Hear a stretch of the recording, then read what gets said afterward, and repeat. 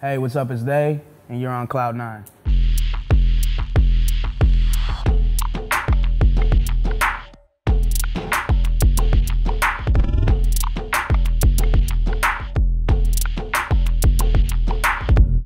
Nine.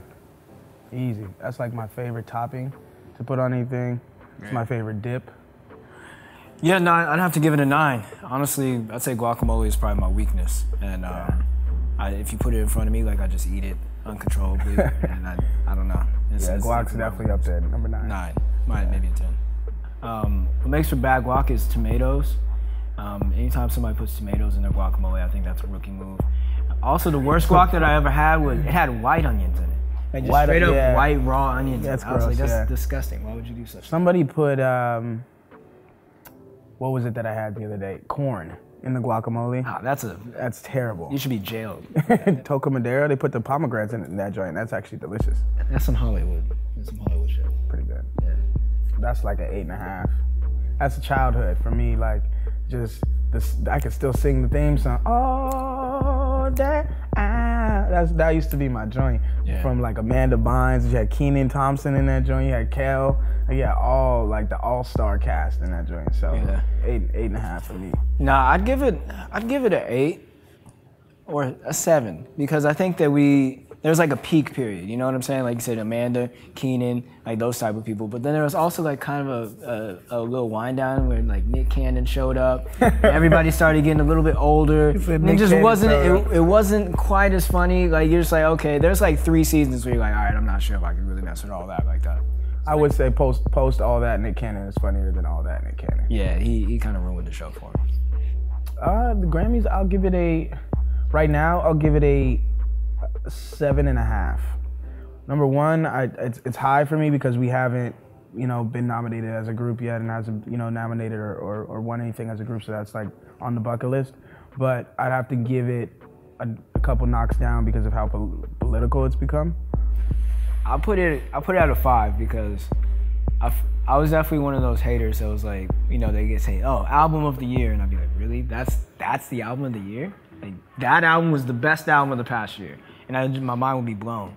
But I think that they're aware, and there are so many artists that are bringing awareness to the Grammys. I think that it still has a chance to like, just continue. I see them evolving. You know what I'm saying? And honestly, it's like the best place that you see performances as well is like on the Grammys. Yeah. So.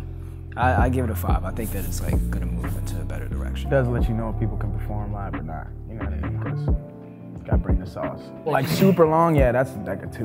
What are you doing? Like you can't talk on the phone. You can't fumble in your purse. You can't open a door. Right. Yeah, I think they're just an inconvenience. They don't really look that good to me, at least. I always think like evil villains, like Cruella de Vil, like that type of thing with the long fingernails. So like, it doesn't do anything for me. And then 2, it's just like you have a lot of excuses. Oh, I can't open this because of my nail.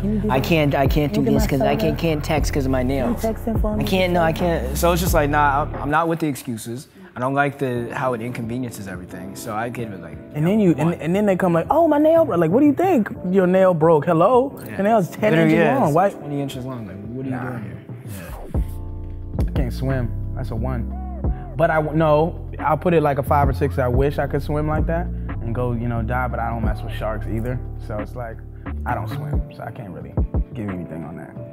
More power to anybody who does go out scuba diving, but. Nah, it doesn't do anything for me.